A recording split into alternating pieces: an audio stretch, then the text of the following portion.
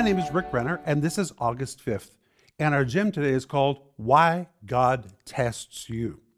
And our scripture is Hebrews 10, verse 17, which says, Abraham, when he was tried, offered up Isaac. That word tried is the Greek word pirazo. And the word pirazo is a very special word, which means to test something to find out what is the quality of it. Well, God did not need to test Abraham to make a discovery about Abraham.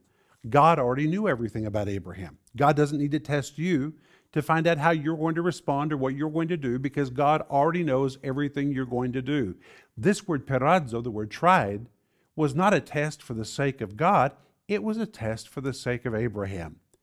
When God commanded Abraham to make the ultimate sacrifice, Abraham was willing to do it. He lifted the knife and he was willing to sacrifice Isaac. Of course, God spared him from that. But in that moment, Abraham discovered something about himself. He was willing to do whatever God asked him to do.